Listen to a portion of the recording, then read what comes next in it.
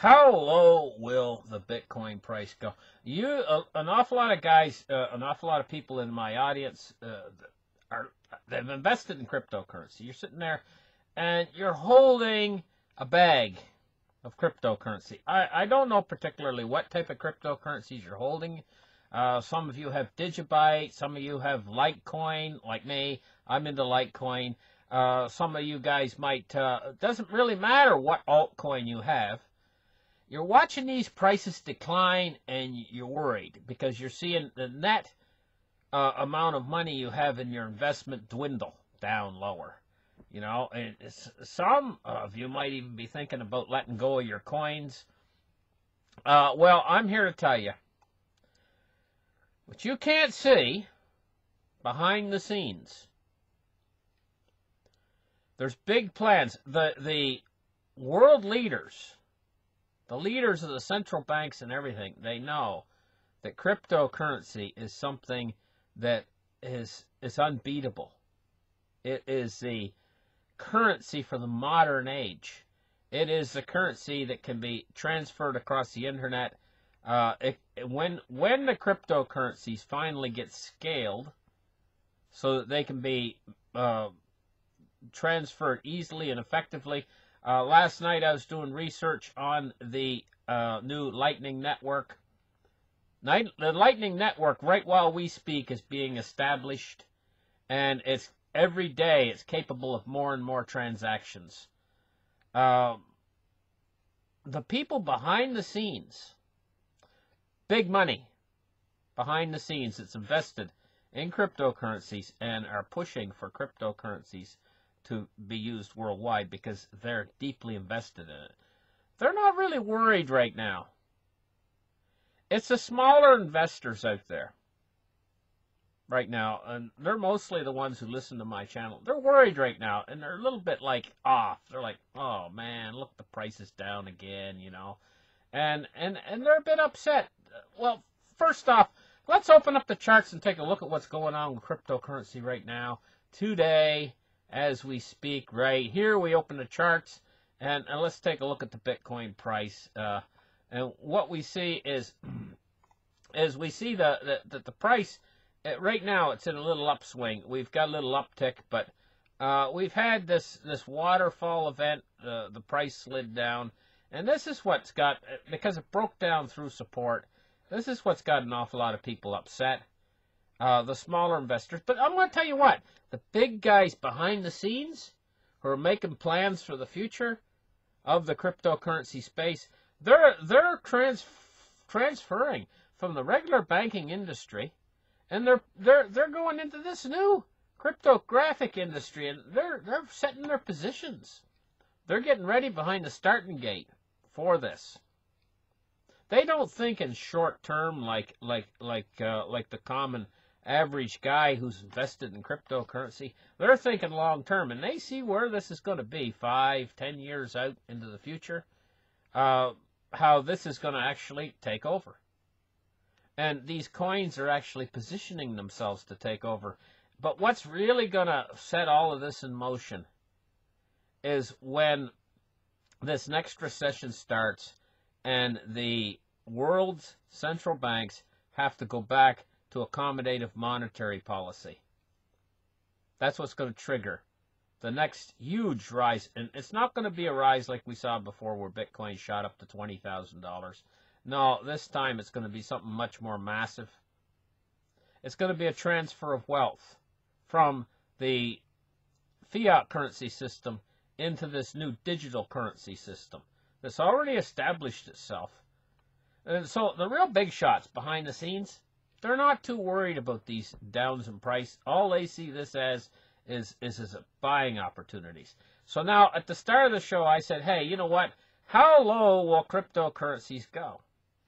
Well, right now we're going into a deflationary period. And the reason why is because the world's central banks have went into what they call tightening. They're tightening monetary policy. Means that they're pulling in their belts, they're cracking down, and they are eliminating money from the system. They're trying to get things set for this next recession that's coming so that they can. They've already told everybody what they're going to do. They already told everybody that these the accommodative monetary policy and the tightening policy is data dependent. They've already told you this. The Federal Reserve has already told you this. It's data dependent. Now, what do you think is going to happen when the next recession starts? Well, the data is going to change, and they've already told you it's data dependent. So what we're going to have is we're going to see a phenomenal change back to accommodative policy, meaning that they are going to, instead of tightening their belts, then they're just going to go and they're going to splurge. When they splurge next time, confidence is going to be lost in the fiat currencies, and this is going to be explosive for the cryptocurrencies. The big shots behind the cryptocurrencies, if you track the trail back, the trail of breadcrumbs, it's going to lead you to the central banks. They're already investing in what's going to be the next big thing. They're just not telling you about it. And they're looking long term. They're not thinking in the short term. So we got to go through this deflationary period right now. And not only a deflationary period caused by the world central bank's tightening policies, but also Bitcoin has entered into a bear market. And the reason why is because it went up too fast, too high, too quick. And now what's happened is it's went into a bear market. And so we have bearish sentiment.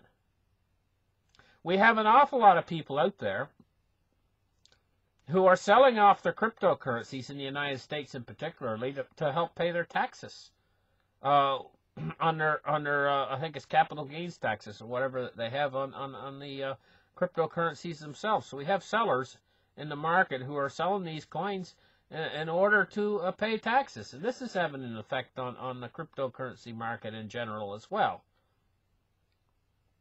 So we got all these factors coming together that suppress the price of cryptocurrency. And cryptocurrency is not worried. Its prices went down. But again, the big question at the start of this show is, I said, how low will she go? So I'm going to tell you what I think. She's broke down through support. She's at 55.86 as we speak right now. I think what we're going to see is we're going to see the bear market continue for a bit longer, as long as we're in this deflationary funk until the central bank turns around. But there is a possibility that when the world starts to crash, if Bitcoin can get a little bit of momentum and the other cryptocurrencies can get a little bit of momentum, that they might do rather well during the crash. It all depends on the sentiment in the marketplace at the time of the crash. But I'm going to set a bottom for you guys how low I think Bitcoin could go. Right? In the worst case scenario of this economic malaise, until things shift in the opposite direction, I think that Bitcoin could actually go under 2,000 bucks. Now, I'm going to tell you, from here all the way down, however low it goes, you're not going to incur that loss unless you sell. As soon as you sell, you've incurred the loss. Because why I say that is because on the other side of this, when the economies change and the money starts coming back into the system, when the back is broken of not only the Federal Reserve but all the other central banks, and they have to go back and they have to actually shift and change gears, because they've said it's data dependent. When the data changes, they have to change gears. That's when cryptocurrency is going to change gears too and go into the bull market of all bull markets. I believe what we're seeing and what we're going to see in cryptocurrency is going to be the bull market of all bull markets. So it doesn't matter on the way down here where you sell. If you sell, you're going to incur your loss. And at that point, when it goes into the bull market of all bull markets, you're going to have to buy back in at a higher price than what you sold at. And I'm speaking this from experience. I'm not going to make that mistake again. I don't care how low this stuff goes. I'm just going to buy more and HODL what I got. Because I know that now this is the future of money. And there's simple reasons why this is the future of money. First off, if you've got a silver coin or a gold coin, I mean, I love silver, I love gold. I think it's the greatest stuff in the world. But let's see you send it halfway around the world in less than a second. Can't be done. In fact, they'll stop you at the border with your gold coin and they'll confiscate it. I mean, okay, yeah, if you got one little small, tiny little gold coin that's only like 1 gram size, they'll probably let you through with that if you put it in with, and let you get away with that. But I'm talking about if you got a little bag full of gold coins, if you got like, say, a dozen gold coins in a little bag, they're going to take your little gold bag away from you. And you're going to keep it. They're going to keep it. They're just going to say, oh, money launderer, another money launderer. And they might even put you in prison for crying out loud, you know? I mean, it's just absolutely ridiculous. But you can send cryptocurrency halfway around the world almost instantaneously. It's not a problem. This is the email of money. And I've seen shows on here when email was first coming out, and it was just a novelty. And some of the people that saw it first coming out and it was a novelty, they said, well, this will never go anywhere because this is just a novelty. They couldn't see the potential. This is the same thing. This is the email of money. This is the internet of money. And this means microtransactions. That's what cryptocurrency is going to mean to the world, to the average person out there. If you go online, you wanna tip somebody, say. You tip them a fraction of a penny. Not a problem. They got multiple currencies, and each one of these currencies, not Bitcoin yet, but because the Lightning Network is not fully established, but on an awful lot of these cryptocurrencies, they're already capable of thousands of transactions per second.